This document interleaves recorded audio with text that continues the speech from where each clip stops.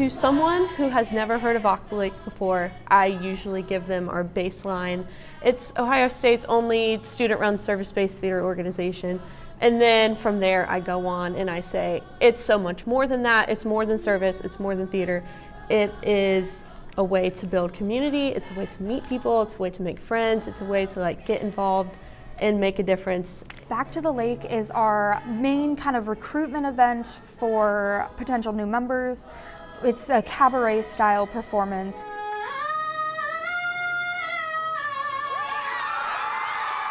Where we do some group numbers. We always do Can't Help Falling in Love from All Shook Up.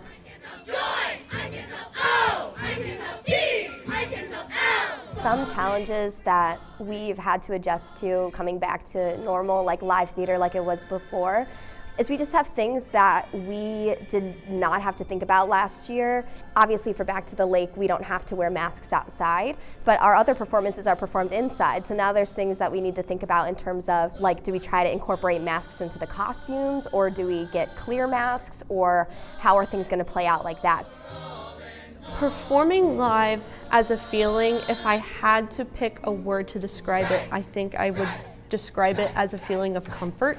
I've always said to people that I feel most like myself when I'm on stage pretending to be something I'm not. It's kind of like a juxtaposition, but at the same time, anyone who has been in a show can probably attest to that.